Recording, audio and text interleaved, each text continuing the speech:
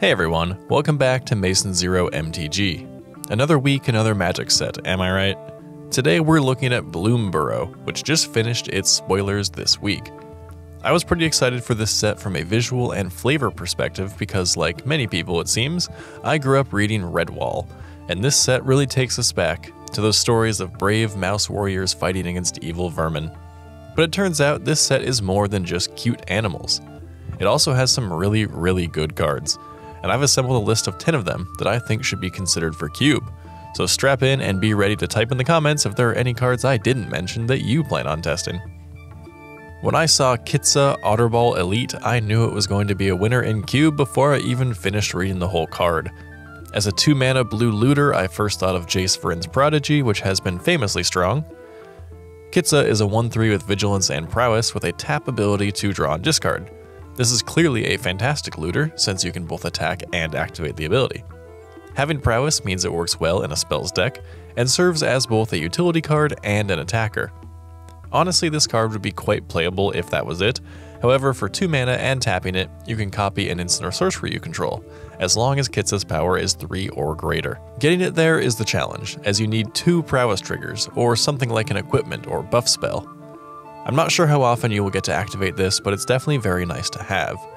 If you're only looking to have one looter in your cube, it's definitely competitive with Jace, but it also competes with other popular blue 2-drops like Ledger Shredder, Malcolm, and Duelist of the Mind that do similar things. Essence Channeler is an awesome card for a life gain theme, but it does a lot more than that. On first glance, this looks like a slightly easier to cast Voice of the Blessed, even down to the possibility of flying and vigilance. Whenever you gain life, you put a +1/+1 counter on it, which is the same on both cards. But while Voice of the Blessed needs 4 counters on it to get vigilance and flying, Essence Channeler gains these abilities until end of turn if you've lost life this turn. Now this may seem difficult to pull off in white, but it's actually pretty easy in cubes in general. Fetch lands and shock lands are an easy way to lose life, and even pain lands get played fairly frequently. There's also Phyrexian mana with cards like Porcelain Legionnaire and Dismember, and you can even lightning bolt yourself if all you need to do to win is give this thing flying. On top of all of that, when the Essence Channeler dies, you put its counters on another creature. Voice of the Blessed just gains indestructible once it hits 10 counters, but moving the counters to another creature is kind of like getting to live on. I think this card is cool for a life gain theme, just make sure you have enough ways to trigger life loss on your own terms. In a world of increasingly wordy and complex magic cards, Plume Creed Escort is shockingly simple, effective, and good. It's a 2-mana 2/1 with flying, and it has flash. When it enters, target creature you control gains hexproof until end of turn. There are already plenty of spells that grant protection or hexproof, but very few of them are also creatures. If you want a version of that effect that can also work towards winning the game, Plume Creed Escort is a great pick. This is essentially a generic Rattlechains, which is a very good card in dedicated spirits decks. Likewise, this card will be good in any deck that has creatures that you want to protect, which I think is most blue decks that have a big old finisher creature. The new Offspring mechanic is pretty interesting, allowing you to pay more mana to make a copy of a creature when you cast it, except it's 1/1. In the case of Paw Patch Recruit, the base is a 1-mana 2/1 with Trample, and whenever a creature you control is targeted by an opponent, you put a +1/+1 counter on a creature other than that creature. For 3 mana, you get 2 of them, except the copy is a 1/1 rather than a 2/1.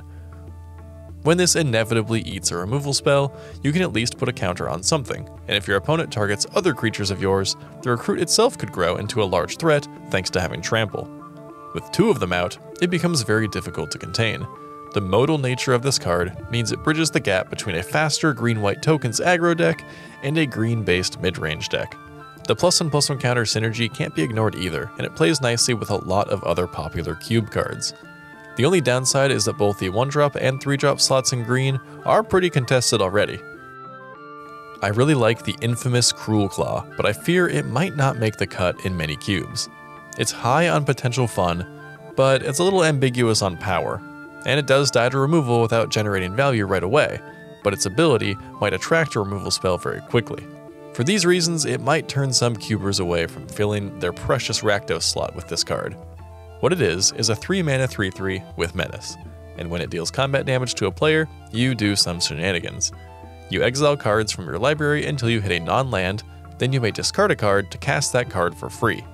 That sounds great, but the downside of course is that you have to untap with it after casting it and then actually connect with damage. Even though it has Menace, it's possible this card never does the thing.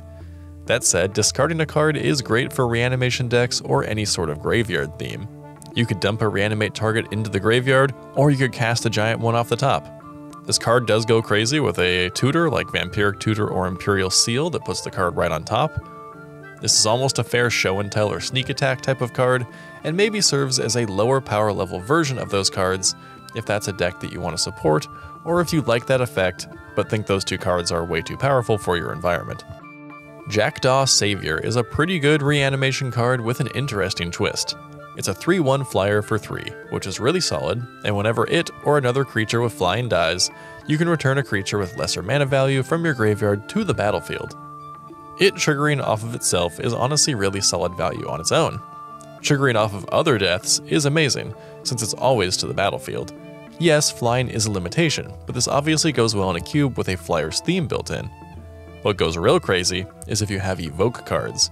Revelark, Muldrifter, Subtlety, and other flying evoke cards will love Jackdaw Savior. If you cast them for their evoke cost, you're getting a higher mana value death trigger most of the time. These are already common cards in cube, and this goes great in a cube that already runs them. Upheaval is a bit of a powered cube staple, but it can be a little much in certain environments, being either way too good or way too niche. But Season of Weaving may provide a more fun and balanced version of Upheaval that more decks would consider drafting. For 6 mana, you can choose 5 points worth of modes. 1 point to draw a card, 2 points to make a copy of a creature or artifact, and 3 points to return each non-land, non-token permanent to its owner's hand. Much like the Confluence cycle, this gives a lot of choice, but I think I generally enjoy this more than a card like Mystic Confluence. Nothing wrong with that card, I do like it a lot, but this just seems more fun. You can draw 5 cards for 6 mana. You can copy a creature you control, then bounce everything, while getting to keep your token. In fact, if you're doing a sort of tokens prowess deck, this is a really good board wipe, allowing you to probably keep most of your board. Even making a token of your best creature and drawing 3 is pretty good for 6 mana. I like these modes and what the combination of them can pull off. And they're not just the same old countering a spell, but they are still what you'd expect from blue, and I look forward to trying it in place of Mystic Confluence. Fountainport Bell might be a cool little card for lower power level cubes.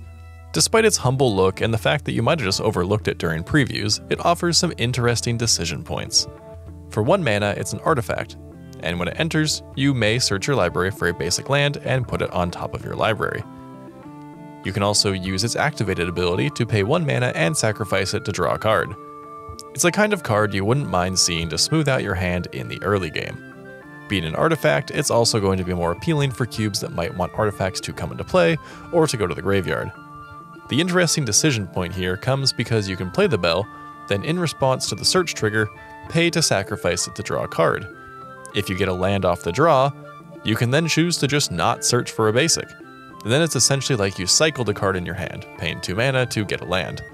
If you do end up searching the land, you can then sacrifice the bell to draw it, making it essentially like you basic land cycled, which is pretty good. So yeah, I think this card may seem bad, but it's actually a good rate for what it does and offers more flexibility than you might initially think. But obviously super powerful cubes probably don't want this when there are a lot better options available. I think once Soul Herder was printed, we stopped needing more blink or flicker pieces for cube. That said, Dour Portmage is another compelling choice. It's a 2 mana 1/3, and when 1 or more creatures you control leave the battlefield without dying, you draw a card. You can also pay 2 and tap it to bounce a creature you control to its owner's hand.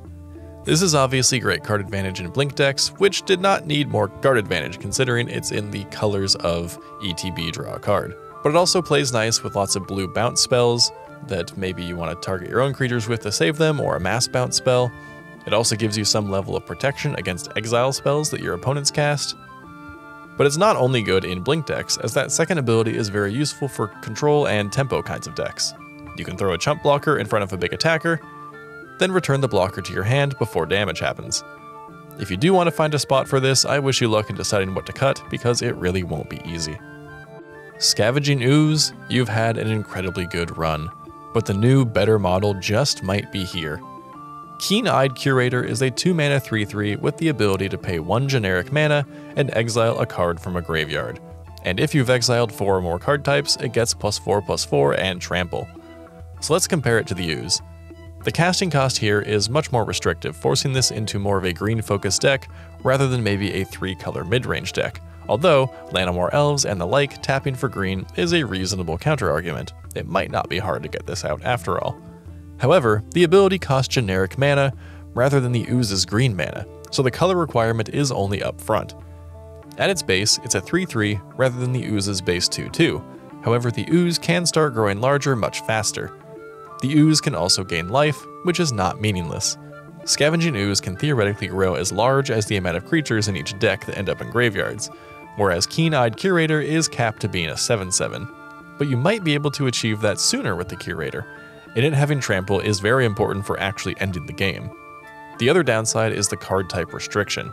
You'll need to consider how easy it is to get 4 card types in the graveyard in your cube.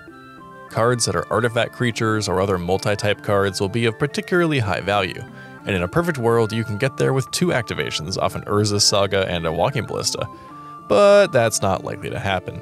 This will definitely require testing to be sure which card is better. Keen-Eyed Curator is certainly a card to pay attention to though. Okay, after all that, I am now out of breath.